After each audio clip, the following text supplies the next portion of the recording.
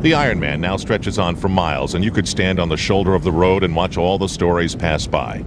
This is the one being told by Kapitulik, who knows a few good men who are preparing to stand in harm's way.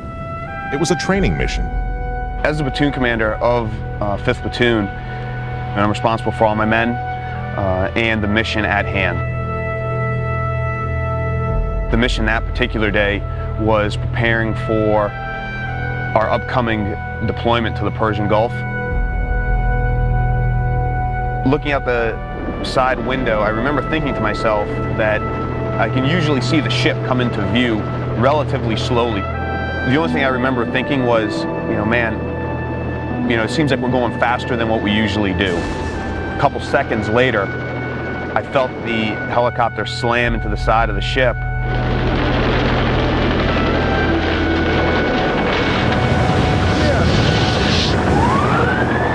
You could hear everybody inside pretty much yell, hey, hold on, we're going in.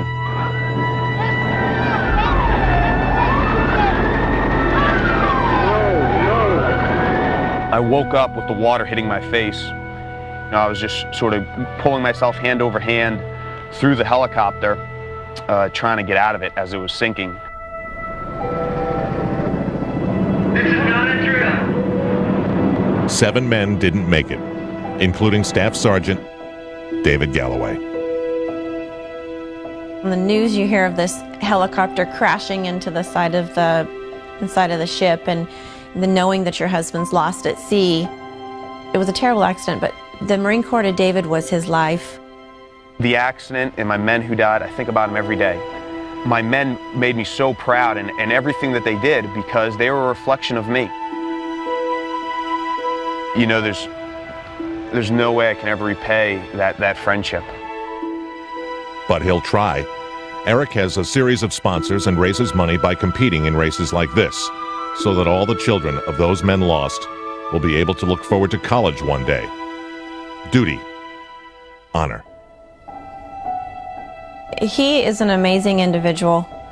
When you've gone through something that has touched your family like it has ours, and just to know that he's doing this for my children is just, it's wonderful.